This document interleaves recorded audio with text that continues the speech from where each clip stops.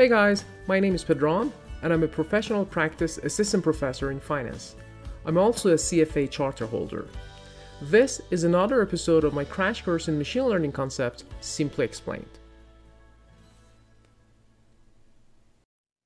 Alright, part 24, SVM classification. Now let's talk about the hard and soft margin.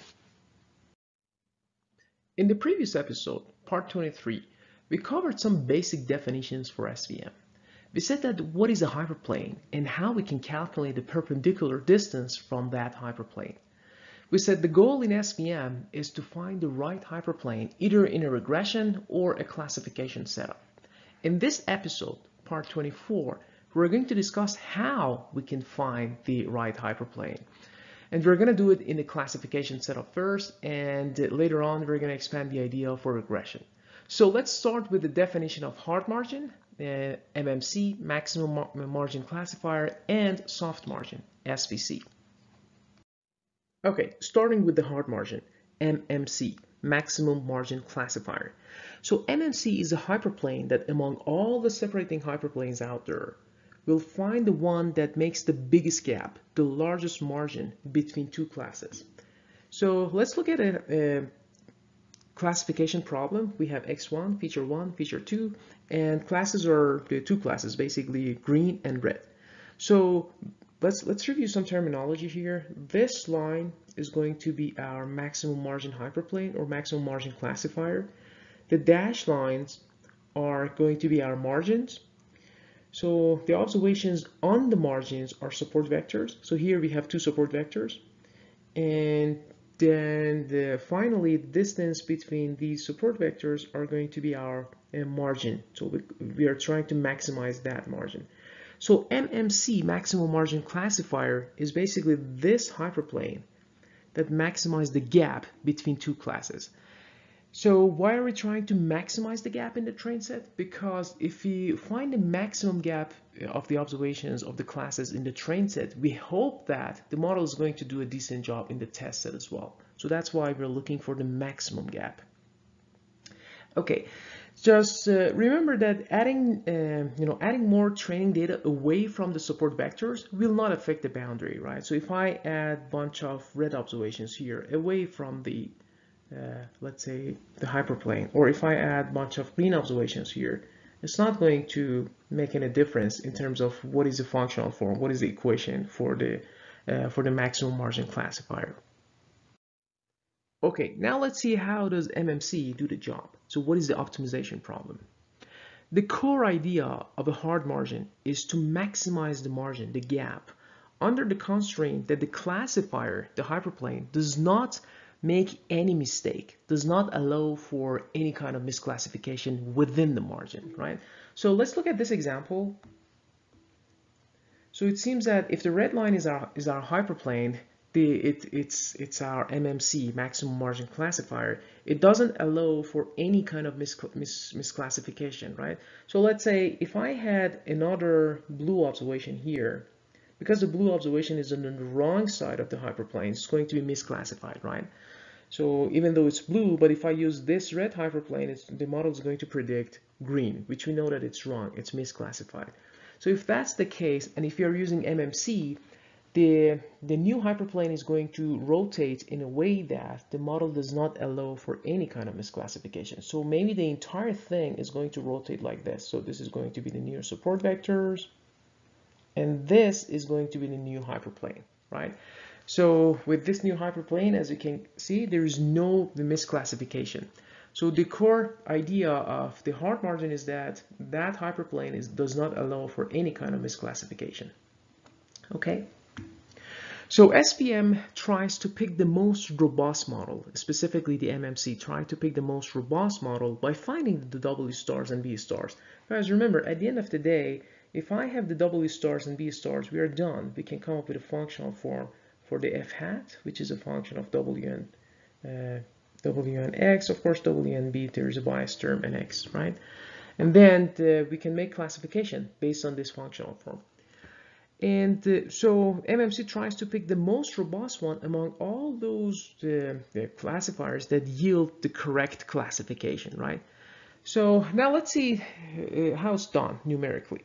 So if we numerically define blue circles on the margin as +1 and the green circles as -1, so here the blue circles are +1 and the green circle is -1, then any good linear model is expected to satisfy the following constraint, right?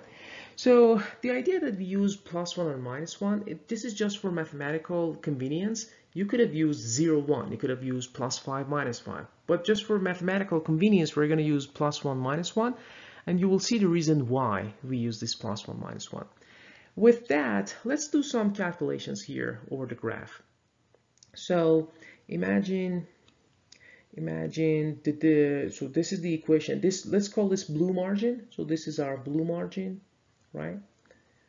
And the equation for the blue margin is Wx plus P is exactly equal to +1.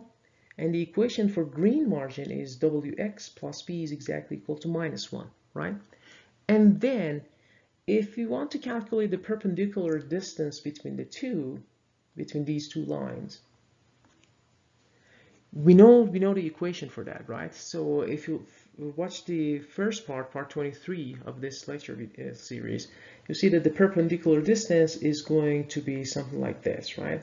It's going to be the f hat of x divided by square root of w1 squared plus w2 squared, okay?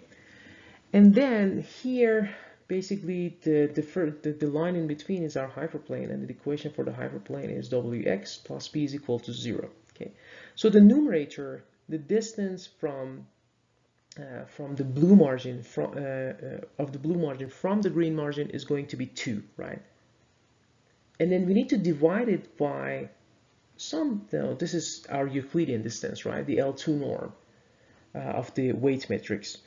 So divided by basically the magnitude of weight. So the margin, the gap between the support vectors are going to be equal to 2 divided by basically the magnitude of the weighting matrix, right? So in order to maximize this gap, this is equivalent to minimizing any function of w, right? So if I minimize any functional form of w, then of course that functional form needs to be strictly increasing and monotone and etc. But if I, in simplistically saying, if I minimize w, it's as if I'm maximizing 2 divided by w, right? So this is number one thing that I want you to remember. Number two is basically look at all the observations, the blue circles, right? Remember, the blue circles are labeled as +1. So the idea is that all these blue circles to the left of the hyperplane should have a distance larger than the 1, right? So how do we write it mathematically? We say, okay, if y is equal to +1, the blue circles, this should hold, right? What is the first part? The first part is basically if I plug these blue dots here, I get a distance. So it says that the distance from the hyperplane should be greater than +1. So these are the blue circles. And for the green circles are all the observations to the right side of the hyperplane here. And the distance should be less than -1 because we labeled these green circles as -1, right? So anything to the right should be less than -1. Anything to the left should be greater than +1. Okay. Then now it's going to become more straightforward why we are using +1 and -1. Let's say I have two constraints, right? These are the two constraints. I'm going to go ahead and write them using one single constraint, right? So just look at this one. If I go ahead, let me erase these extra things. If I go ahead and multiply the first constraint by y, what do I get? Remember, yi for the first constraint is always positive 1. So basically nothing is going to happen, right? If I multiply both sides by +1, so I have this one greater than +1, right? So the first constraint is going to remain unchanged. What if I multiply the second constraint by yi? Remember, yi for the second constraint is going to be equal to -1. So if I multiply both sides of this equation to -1, so I get this part, and this part multiplied by -1 is going to be +1, and the direction of the inequality is going to change, right? And as if you pay attention, both of these constraints are going to be narrowed down to one constraint, right? So overall, we have two things. We are maximizing the gap, which is equivalent to minimizing the monotone function of weight, and over this constraint, which we reduce them to one constraint. So let's sum it up, sum it all, and write the optimization problem. So here's the optimization problem. We are minimizing the 1 divided by 2 of the L2 norm of weights to the power of 2, right? So this is just a monotone function of W, right? And again, for mathematical convenience, we do 1 divided by 2, multiply this W to the power of 2. Because down the road, if we take gradients, so these 2 is going to cancel out with the 2 in the denominator, and it's going to give us easier time to calculate, to look for a closed form solution, right? And so we are maximizing the gap by this optimization problem. And what is the constraint? So yi multiply this should be greater than 1. And as we talked about it here, this constraint already has these two constraints inside it. So that's why we do the y, we define the y is equal to +1 and -1. So that's just for the mathematical convenience. Okay, there's one thing that I want to emphasize in MMC, maximum margin classifier optimization problem. The idea is that we can either satisfy this constraint or not. And this constraint means that we are not allowing for any kind of misclassification. Remember, all the observations should be to the right side of the hyperplane, to the correct side of the hyperplane, right? We are not allowing for any kind of misclassification within the margin, right? So there's either an answer for this optimization problem or no. If there's an answer, we can come up with a closed form solution. If there's no answer, we have to sacrifice the idea of using hard margin. And so we're going to expand this idea of hard margin to the soft margin.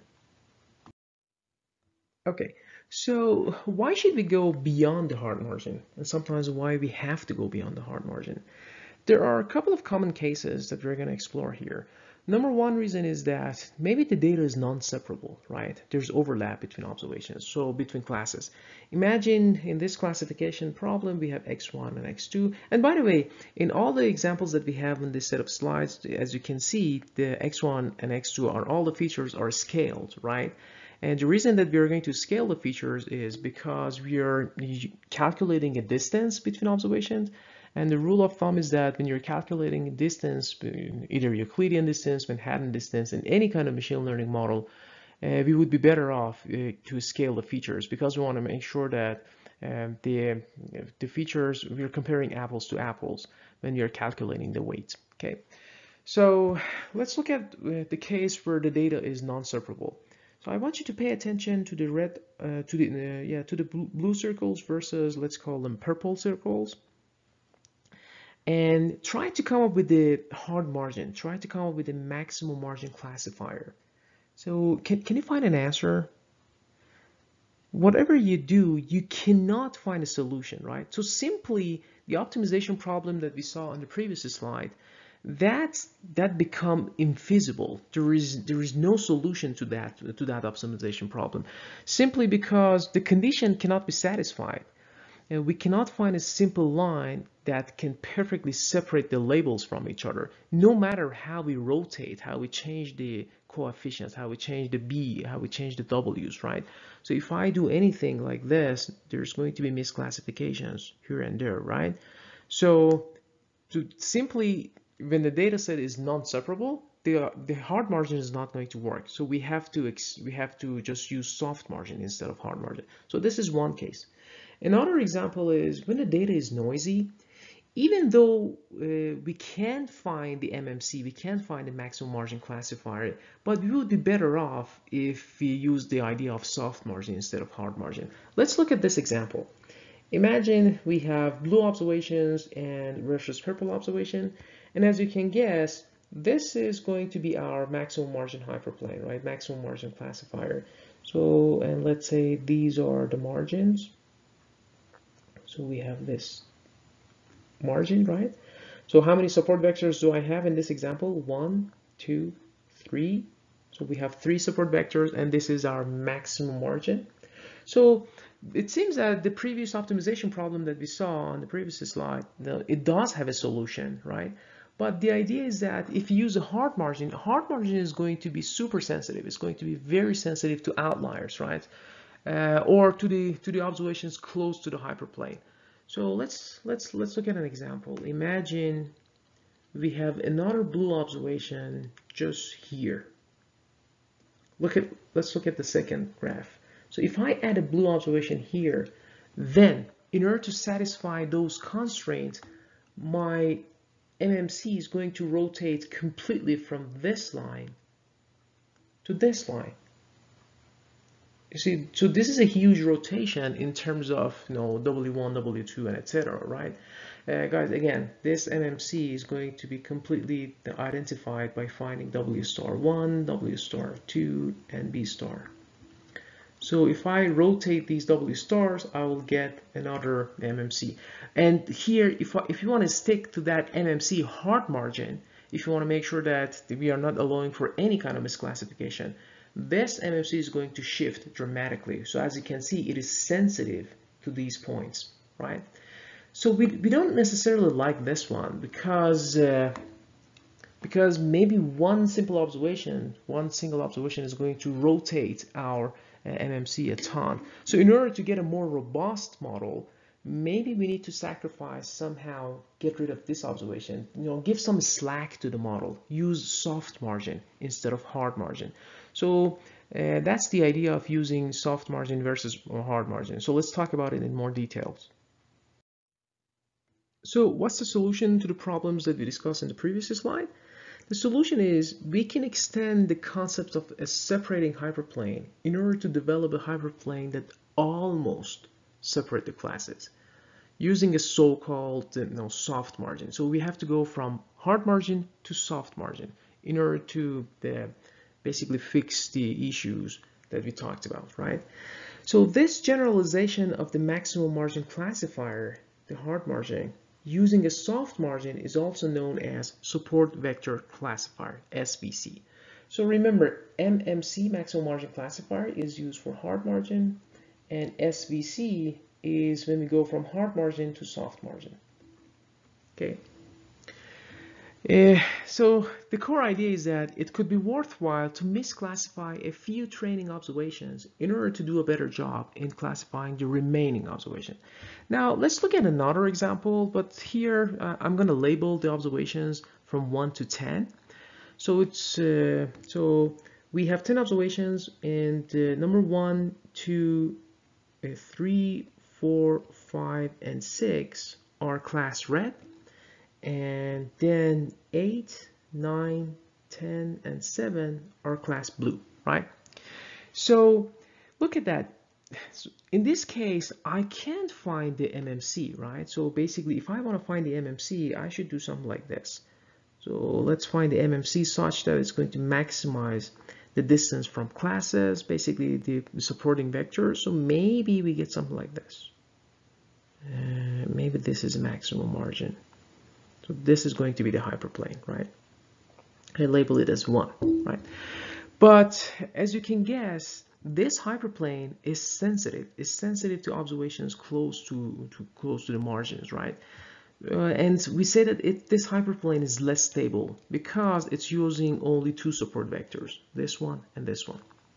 Now, if I just expand the idea of hard margin to soft margin, we can come up with something like this. So this is going to be the classifier. This is our soft margin. And we are going to allow for a couple of observations to be on the wrong side of the margin. So let's label them, because here's the terminology is going to be a little tricky. So this is our hyperplane. This is margin. Okay, and this is also margin.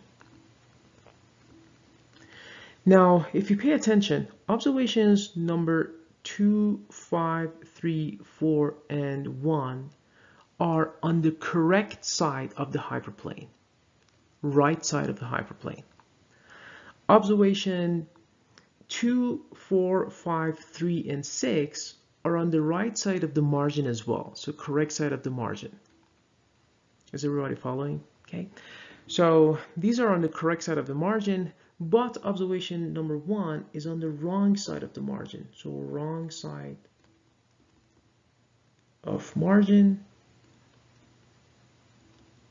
but correct side or right side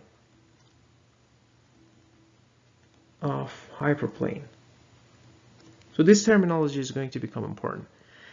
And for the blue observations, as you can guess, observations 7, 9, 10, and 8 are on the correct side of the hyperplane, but observation number 8 is on the wrong side of the margin, so wrong side of the margin.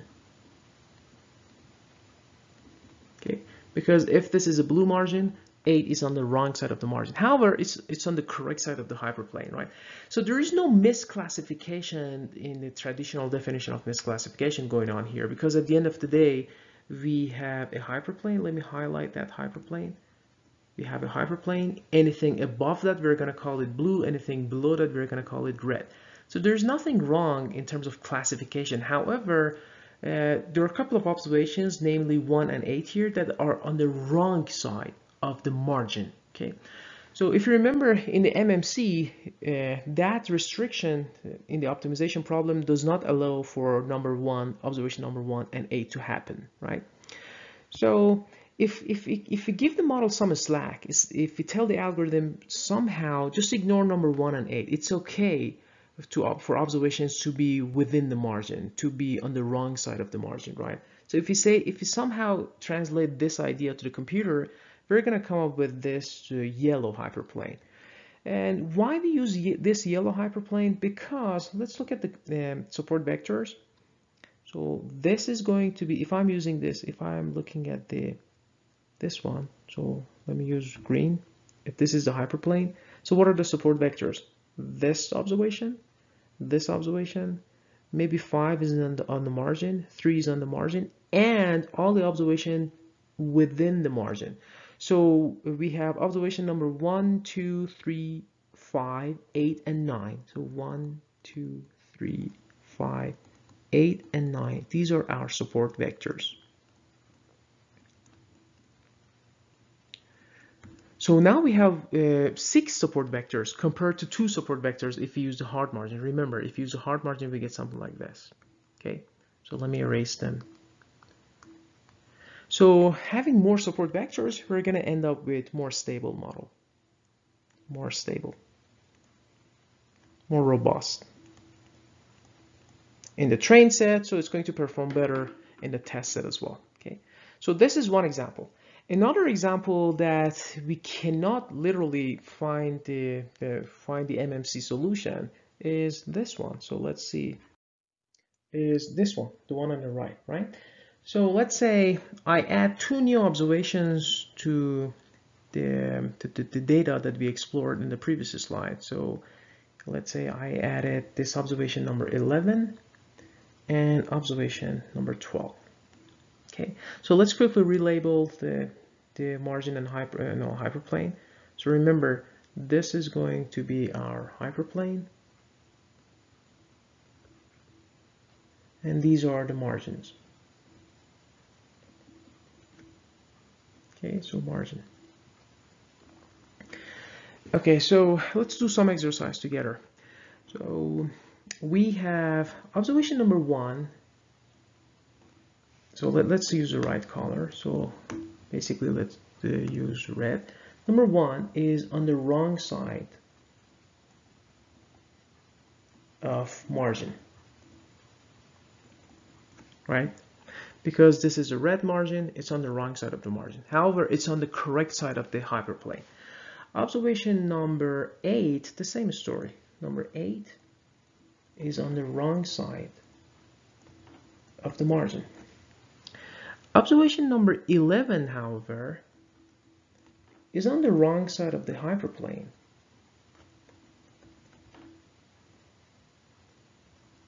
So this is misclassified.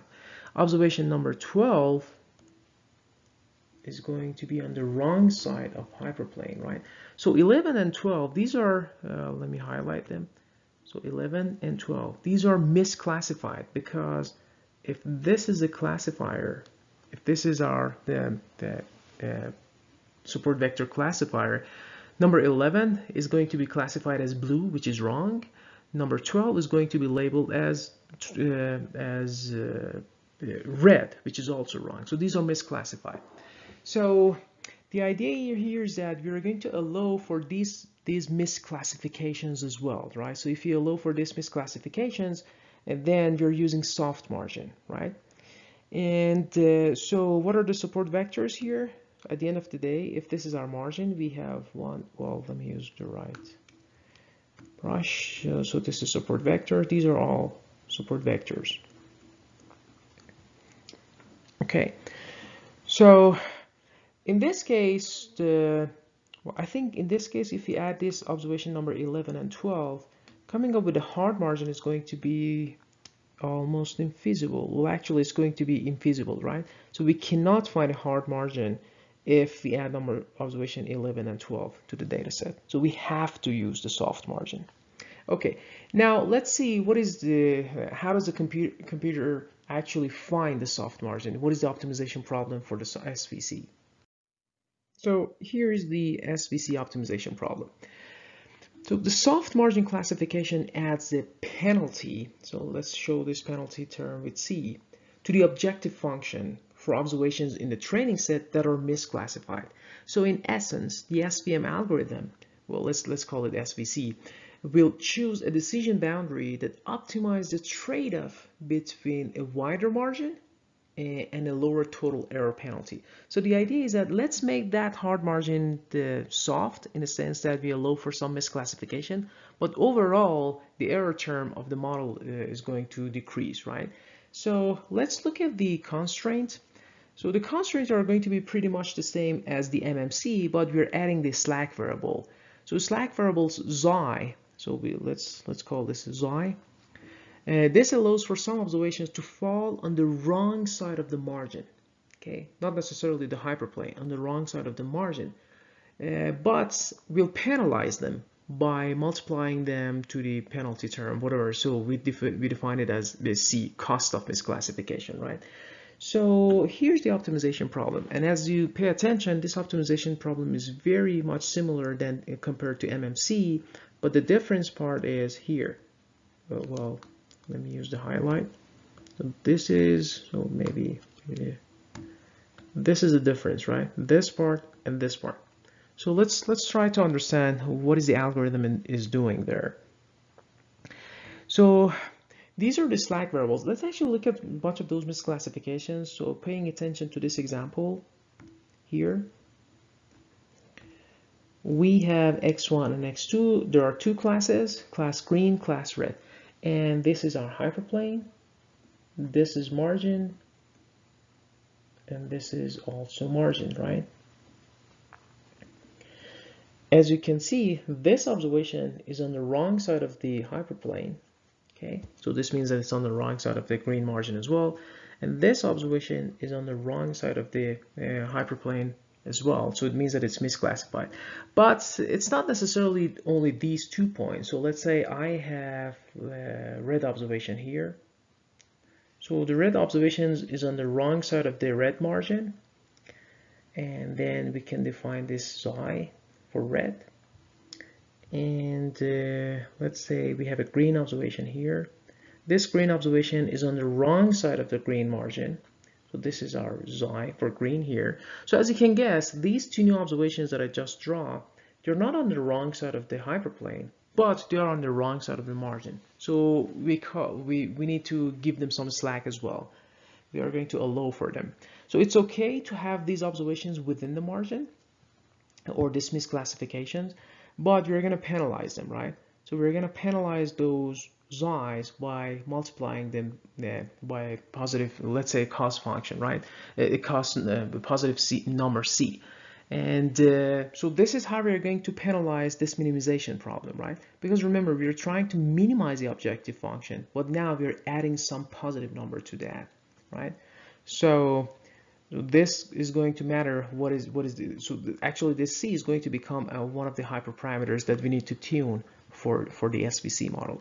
So this is the objective function, but what are the changes in the constraint? So the constraint, this part is pretty much the same, right?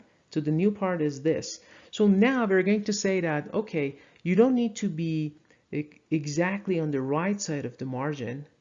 I'm going to give you some slack, right? And that's how we're going to do it, right? So we say, okay, you don't need to be, so hey, you, this one, you don't need to be on the right side of the margin. I'm going to allow you to be within this margin. So I'm going to give you some slack, okay? So that's why we have 1 minus xi on the right-hand side. Okay. So this is the optimization problem for SVC, basically the idea of soft margin. Okay, so let's wrap up this relatively long video by going over the regularization parameter in SVC. Okay, so let me remind you of the optimization problem. We said that we are trying to minimize in SVC, we are trying to minimize this objective function plus adding some costs to the summation of the slacks, right? Total slacks. So basically the sum of slack means total distance of points on the wrong side of the margin, right? Now, so we're going to use this C, we define it as cost softness classification, and we treat it as a regularization parameter. This is going to be a parameter that's going to help us control the bias variance trade-off, right? So let's see. So imagine we have a data set, right? And we can have a very wide margin to a very narrow margin. Okay. Now let's see how does C affect the width of the margin. Okay. So if C is small, what does it mean? It means that we can, so this C is small, it means that we can have large slack, right? We can have lots of slack, right? If we can have large slack, it means that we can come up with a wider margin, right? So we can come up with wider margins. So maybe we're here, C is small. If C is small, the margin is wider. So if you pay attention, these are the margins. And as you can see, the margin is very wide. So if the margin is wide, the bias is going to be high. This is model bias, right? So because on average, maybe we are not finding the best classifier, we are not capturing the pattern in the model. So the bias is going to be high. However, the variance is going to be low. The model variance is going to be low, right? Because if I use another subsample, well, using this very wide margin, the hyperplane is not going to change that much, right? So it's not going to rotate that much. Now, if the C is large, so let me use red. So if C is large, then because this is a minimization problem, the algorithm is going to try to reduce these slacks, right? If you want to reduce those slacks, we have to come up with narrower margins, right? So let's say maybe we are here. So here C is large. Okay. Then because we're not allowing for the total distance of the points on the wrong side of the hyperplane, on the wrong side of the margin, so basically the slacks, the summation of the slacks should not be that high. So for that reason, we need to have lower margin, lower gap, right? Let's say narrower margin. So if you have narrower margin, the model bias is going to be small because on average we're hitting at the target, we're capturing the pattern, but the model variance is going to be large, right? Because if I use another subset if I use another basically draw from the population or from the train set, this line may rotate a lot. Okay, so maybe it goes through this one, and it's etc. Okay. Okay, so in order to, so if you need a refresher in terms of what is model bias, what is model variance, please make sure that you watch the previous videos on this YouTube playlist. Okay. Basically, you can watch part 5 of this machine learning concepts lecture series where I talk about the details of what is model bias, what is model variance. Okay, all right, so that was it. So far we talked about the motivation of SVM, and we saw what is the algorithm behind SVM in classification. We started with hard margin, we call it MMC, max margin classifier, and we said that sometimes there is no solution to this MMC problem, and sometimes we want to get a more robust model. We have to go from the idea of hard margin to soft margin, so we call it SVC. And in the next episode, we're going to see that even sometimes we cannot use the soft margin concept alone.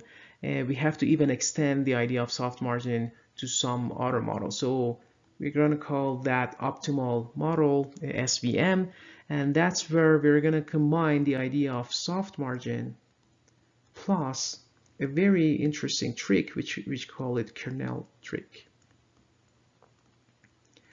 So let's see what is SVM using kernel trick. So until then, see you in the next video.